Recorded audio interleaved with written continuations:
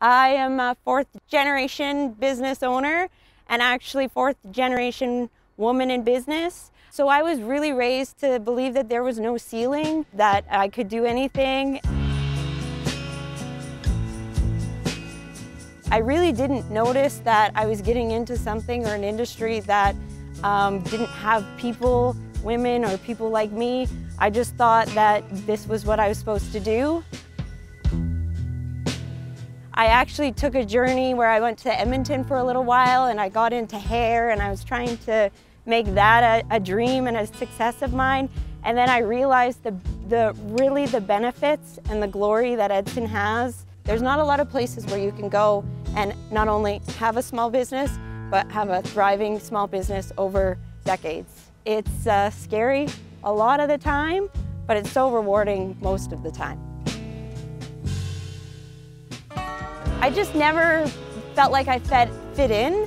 I felt like I was different, and so being in this kind of industry and this kind of environment really just worked for me. And there was so much, like I said, great to it. I just tried to make really the most of it. I was almost bred to believe that I could do anything and that business was possible.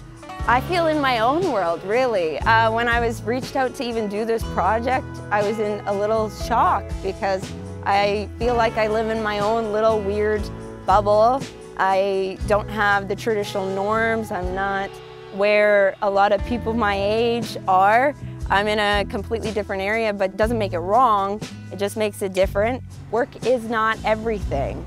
For some of us it is, but not everybody. If you have hard work, determination, and drive, you can learn anything. That's really what these industries around here require, is hard work, dedication, determination, and drive.